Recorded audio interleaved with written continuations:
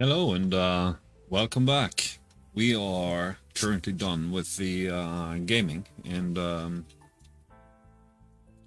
we're going to take a little break from that. We're going to start talking about some of the things that is really important, and knowing the scriptures is extremely important, because if we don't know the scriptures, we are sitting ducks for all kinds of attacks, which is designed to weaken us one way or another, weaken our faith, take away from that assurance that we all need to have, that we are going to heaven. Now think about it. If you were to die as of right now, are you absolutely sure that you are going to heaven? And how can you be absolutely sure? And how would somebody live their life? Let's say that they were absolutely not sure, and they were living in some sort of doubt. How would that make them live their life? At least, if you don't know that you're going to heaven, then death may be something that you are really worried about. And anyone that is scared of death is a slave. They are a slave because the moment that a threat of death comes into play, they surrender. And that means that people are willing to fight until it gets to that point, and then they surrender. That means that everything they did up until that point is almost for nothing. So finding that assurance that we are going to heaven, and heaven is our home, is what Dr. Jack Lord spent 60 years of his life trying to work a solution to. He understood that the kingdom of darkness is constantly challenging our faith, because we're all judged by our faith, and what we believe is actually what we experience. Dr. Jack Lord, he made it to become 100 years old. And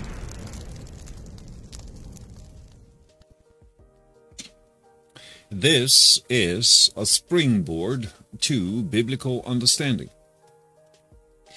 Jack Lord was a pastor, and he is born in 1923. Already as a young man, Jesus found him, and he had a calling that he answered, and he went off to Bible college as a very young man. And he never stopped pursuing the simplicity of Christ that he had discovered when he first got saved. Now, as time progressed, he learned more and more. He got more and more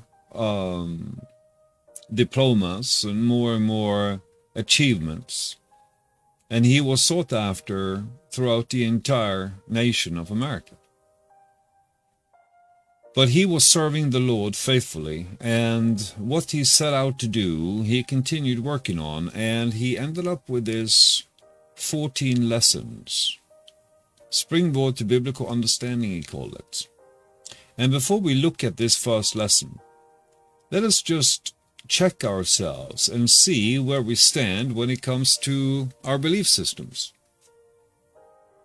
You see, Jack Lord, he spent a lot of time together with different kinds of believers, and he quickly found that it was the same elements that created doubt in the mind of many of his brothers and sisters, no matter where they were and no matter what their story were. The tactics of the devil appear to be the same, and they attack the same foundation again and again and again. The foundation that we are going to look at today is, are you really saved? Are you really going to heaven? Can you be absolutely assured of this? The Bible says that heaven will be given as a reward, a crown, or a prize as a result of what? Believing? Doing good? Or both? I'm not going to give you the answer to the question. You just think it over in your mind. Let's move on to the next one. It says, the Bible says that heaven will be given as a reward, crown, or prize to some people, all people, some Christians, all Christians, nobody, or none of the above. Now, I would make an educated guess that some people may say both, because, yeah, it seems logical. Well, the Bible doesn't teach us that. It talks about the works of the Lord Jesus Christ. Then it talks about our faith. So our faith is what brings us eternal life. So we will see in this lesson that believing is the key to everything. So then the second question is a trick question, isn't it? So who does the Bible say that heaven is given as a reward to? Well, we just established up here that it's the believing ones. And all of these alternatives down here may seem good, but there is none of these that says anything about believing. So the correct answer is none of the above.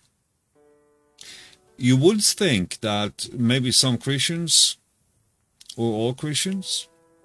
Well, then you need to remember that the word Christian first appeared in Antioch when the apostles and the believers got labeled by the non-believers, and they said, oh, those people are Christians. So it wasn't themselves calling themselves Christians, it was other people calling them by that label. Now let's scroll down a little bit here and see where it all begins. We are looking at the Christian life. So what is the Christian life? The Christian life is that life that the believer lives, which makes them stand out and separate themselves from others. It's an interesting thing. Some people likes to be different. They will try to do anything they can to stand out. But the way it actually works, and we will see this also from Scripture, that the Christian life is something that happens from within, and it is not something that we do ourselves. It is just something that changes. It's almost like our taste buds is changed. The stuff that we didn't like in the past all of a sudden tastes pretty good, and the stuff that we used to love in the past no longer tastes so good. And there's nothing we did. It's just changed.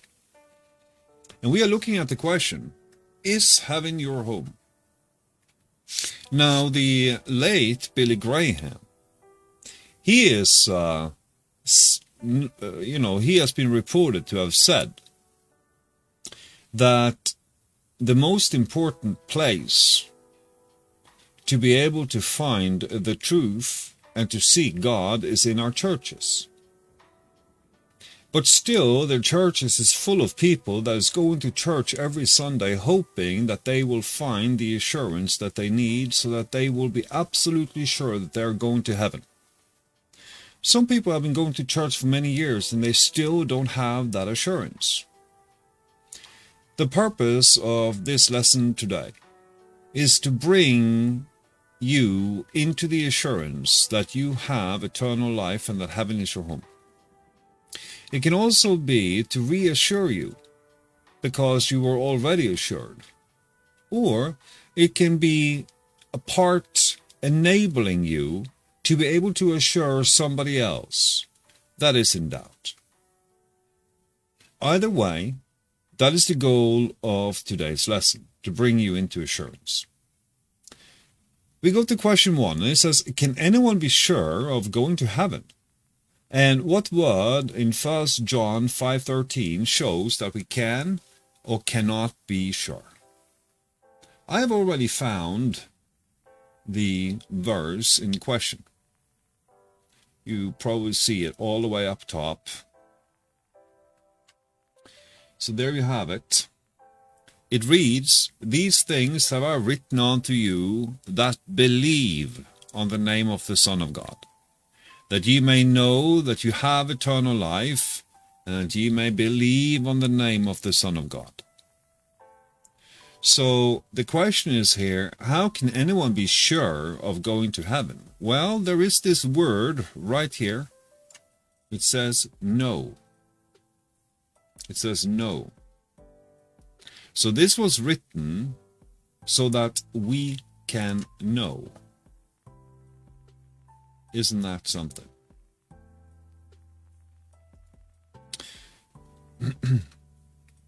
So the word we're looking for is no.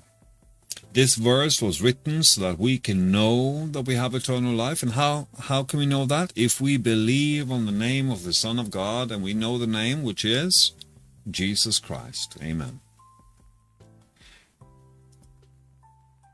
Question 2. How can we be sure? Well, first, we need to understand our condition. If we look at Romans 3, verse 10,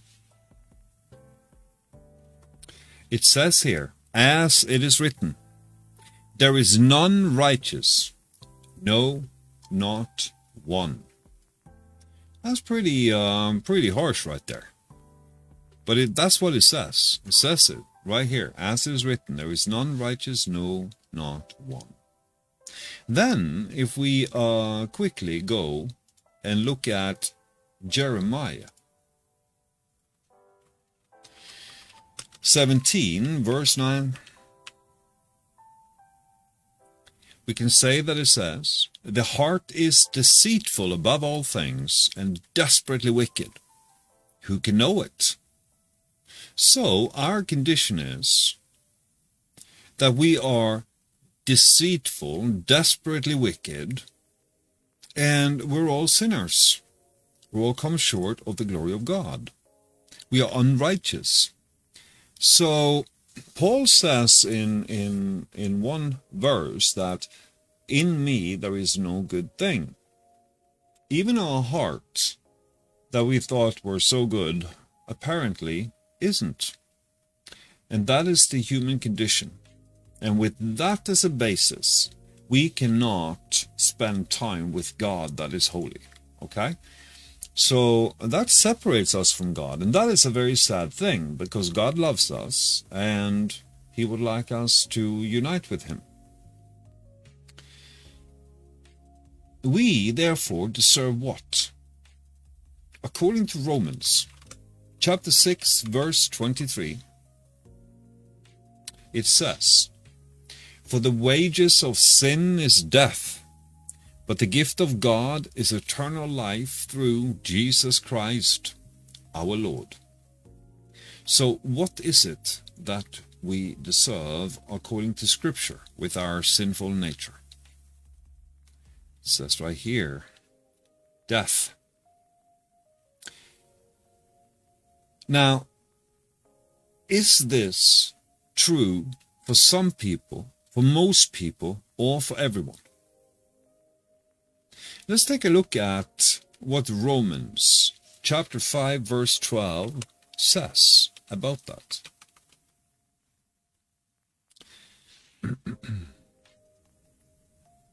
It says here, "Wherefore, as by one man sin entered into the world, and death by sin, and so death passed upon all men, for that all have sinned."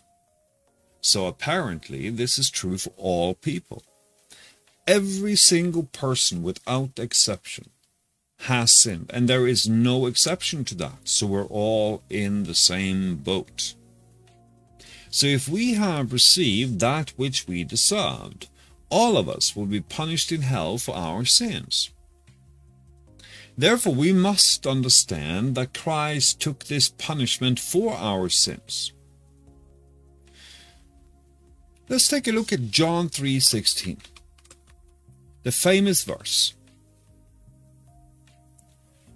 For whom did Christ die? It says here, for God so loved the world, that he gave his only begotten Son, that whosoever believeth in him should not perish, but have everlasting life.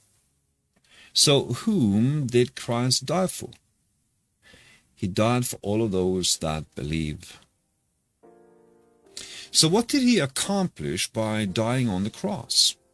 He must have accomplished two things.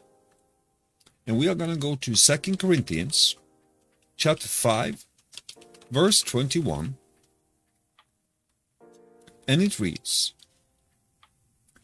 For he hath made him to be sin for us, who knew no sin, that we might be made the righteousness of God in him. So what did he accomplish on the cross? Well, first thing, he became the sin that we had committed. So he took upon himself all of the sin.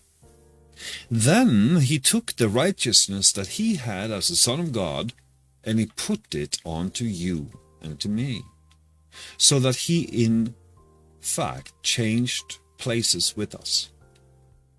And he took that punishment that we are destined or were destined to get because we were sinners. So then we must depend on what he did for us. Let's look at John 3:36. What must we do in order to be saved? What must we do? It says here, and John 3:36 is spoken out of the mouth of John the Baptist. John 3:16 that we just read a moment ago was spoken out of the lips of the Lord himself. So for those people that didn't quite get it the first time, listen to what it says. He that believeth on the Son hath everlasting life, and he that believeth not the Son shall not see life, but the wrath of God abideth on him. So what must we do? We must believe. We must believe that the Son of God died, taken our sins, and was buried and rose again, showing that there is acceptance beyond the grave in heaven for him and for us. You see, if you believe the what, then you know that you have everlasting life. Interesting. Let's go to 1 John chapter 5.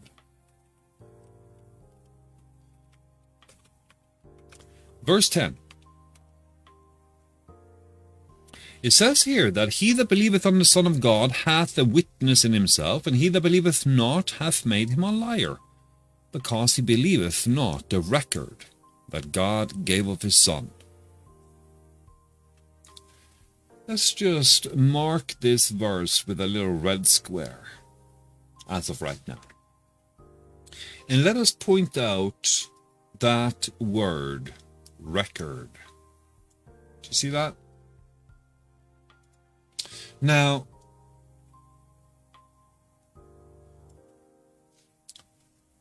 if you believe the record that God gave of his Son, you have everlasting life. Now, what is the record that God gave of his Son? Well, that's the next verse. So then we go to verse 11, and we read, And this is the record, that God hath given to us eternal life, and this life is in his Son. Now that is the record that God gave of his Son. And anyone that believes this has eternal life. Now, if you have eternal life, could you go to hell? Why or why not? Well, because life and hell doesn't mix. Because hell is not life. That is separation from God completely. So anyone that has eternal life is not going to hell and cannot go to hell. It is written in stone, because it says right here that the God that cannot lie is promising eternal life to everyone that believes in the record that he gave of his Son. Now, let's make it personal. Do you believe that Christ took all of your punishment? Yes? Then what punishment is left for you? None. So if there is none, is there any reason for you to be punished whatsoever? No. So if you're not going to receive any punishment in hell, now where is the only other place you could go when you die? It's heaven. So then, could a person really believe on Christ and miss heaven? Not according to John the Baptist, not according to the record that God gave of his Son, not according to the words that were spoken out of the mouth of the Lord Jesus Christ himself, and not according to the beloved disciple John, and not according to our apostle Paul. So now we're starting to accumulate a lot of witnesses that is making the proclamation that because you believe, you have eternal life, and that eternal life is in Christ. Now, if you do not know whether you are going to heaven, then obviously you are not depending on what he did to keep you out of hell. And I'm making a red frame around that because I want you to take a look at that particular sentence and wrap your mind around it, and please do memorize this, because this is very important. If you do not know, or if you're in doubt whether or not you are going to heaven, then obviously you are not depending on what he, Jesus Christ, did to keep you out of hell. Then you are relying upon yourself. And we know that no one of us is able to keep ourselves out of hell, right? So if you have doubt around your salvation when you're putting your trust in yourself, you're right. Put your trust in Jesus, right?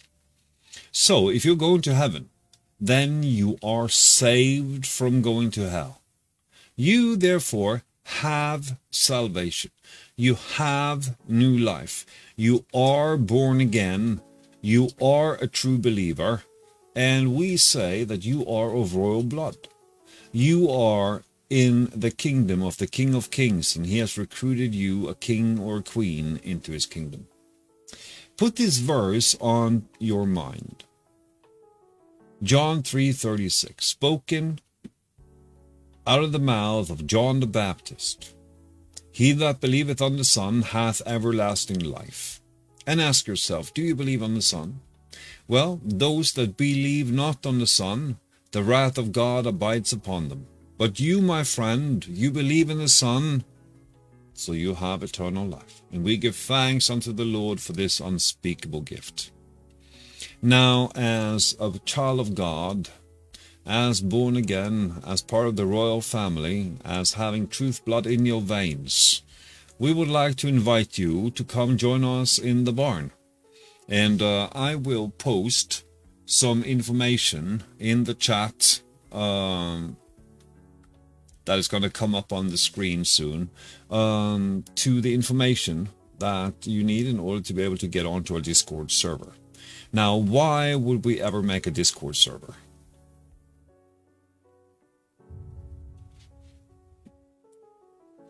The reason for that is pretty simple.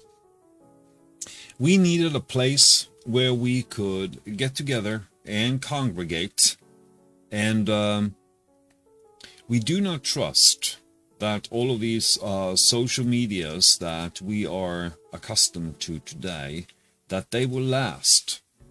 There has been situations in the past when you put your trust on others, where you find that their services may go down, or you may be shut out, or you may not have the liberty to speak freely, or whatever. So we decided that opening up a server where we could unite and speak the way that we speak, and do the things that we do together without having to worry so much about how we are being perceived and so forth.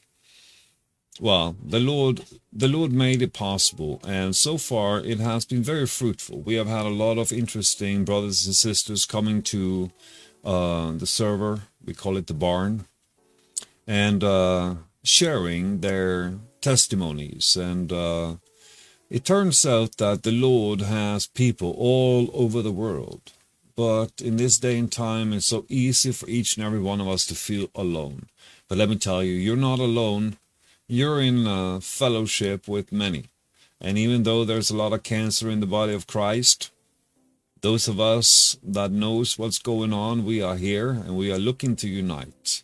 And we know that time is short. We know that the Lord is right around the corner. And we have one job. That is to stay joyful, stay happy, exhort and motivate one another, and remind each other of the good things that we have in store. Because, you know, we cannot even fathom what we have in store. Those that love God, wow, we have something coming. We will be back in a little bit. We're going to show you a little commercial break where we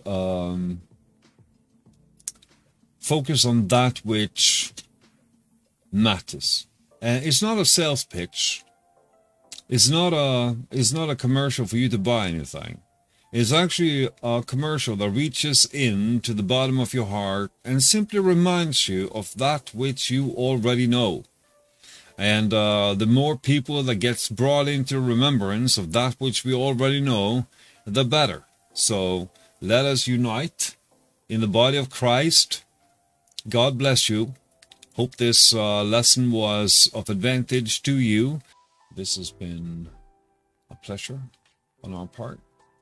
We will be back soon. Watch out.